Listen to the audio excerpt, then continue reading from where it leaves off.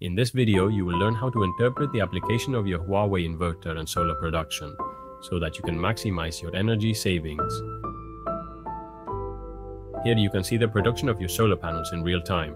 It is converted by the inverter and sent to the house to be used. All energy production will be used to supply the house.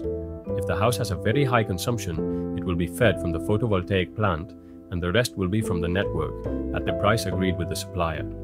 If we are producing a lot and our home consumes little or nothing, the photovoltaic production will go to the grid, and the supply company will buy that energy from us, which will be deducted from our electricity bill from what we have absorbed at night, and when the photovoltaic plant does not have high performance.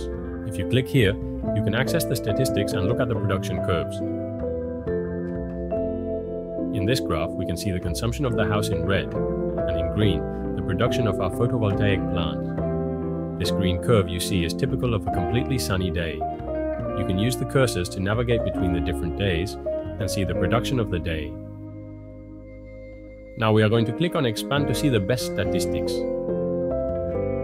Here we can see the maximum of our photovoltaic production. This is useful because if we see that it decreases significantly, it is because our solar panels are dirty, due to the haze of Lanzarote and the humidity of the morning accumulate layers of dirt. Let's try that the high consumption of our home is located inside the photovoltaic production area to make the most of our solar production and save more.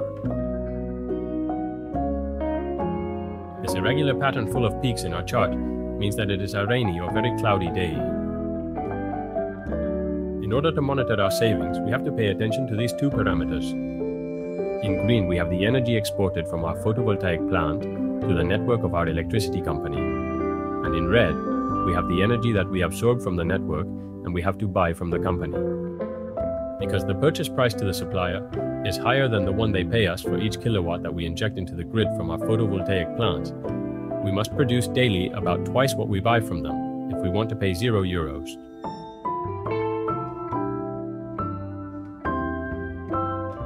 Click here to see our monthly statistics. Now our statistics are for the whole month, and so we can see by looking at the same two parameters if we are saving enough to reach our goal of zero network consumption. If you have more questions, please contact us and we will be happy to help you.